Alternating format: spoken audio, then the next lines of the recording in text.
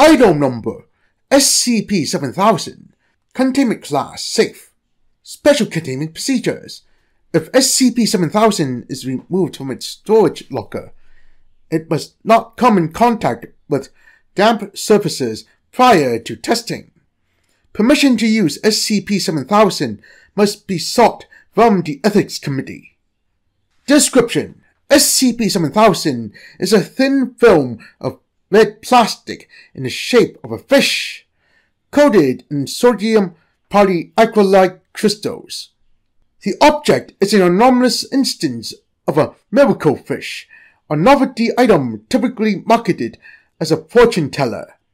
Physically, SCP-7000 behaves like its mundane counterparts, curling when placed on a moist surface, such as one's palm. The note accompanying SCP-7000 resembles those packaged with most mundane miracle fish products. This note states that the deformation observed predicts one's fortune or emotional state. However, extensive testing has identified no correlation between the two. Unlike typical miracle fish products, SCP-7000 displays sapience to a high degree. It is aware of itself and its surroundings, and is capable of experiencing analogs to the chief aspects of human perception.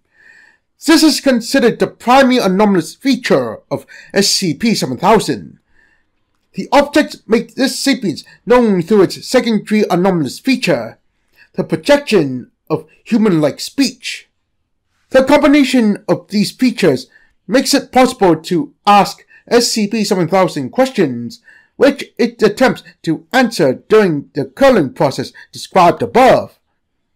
Testing of the object suggests that it produces its most cogent answers when the provided questions pertains at least somewhat to one's personal future. It should be noted that SCP-7000 expresses some degree of discomfort during this process. Addendum 7001 Exemplar Test. The log below provides an example of the typical behavior of SCP-7000 when it is asked to make a simple prediction. This log was taken during the initial batch of testing on SCP-7000. Researcher Waller interacted directly with SCP-7000, while researchers later recorded the transcript. Okay, trying this again. Take it slowly. Take your time. I'm going to ask the next question. Are you ready? Just tell me if you aren't ready, if you'll rather take a break. Fine. Begin test 4. Waller picks SCP-7000 up with tweezers, placing it on her right palm. She reads from a list of prepared questions. Shall I bring an umbrella to work tomorrow? The tail of SCP-7000 begins to curl towards its dorsal fin. Oh, sweet Jesus, not again! Just answer the question, yes or no. The object's tail makes contact with the dorsal fin. Ugh! Stop it! Drop me! I swear I don't know! The faster you tell me, the faster I can put you down. Waller shakes her hand slightly, now making contact with Waller's palm. The object's head slowly twists towards its pectoral fin. High-gain microphones in the chamber detect the faint sound of plastic deforming. Right! Okay, I'll tell you, it's going to... The object's head curls in on itself, while the remainder of the plastic in contact with Waller's palm begins to lightly pucker along the lateral line of SCP-7000. The object releases a guttural cry. It's going to rain buckets! Storm! Ugh! Storm of the decade! Take the damn umbrella and wear a raincoat too! Please! My spine! Waller places SCP-7000 on a bed of desiccants. 12 minutes of the object's vocalizations are redacted for brevity.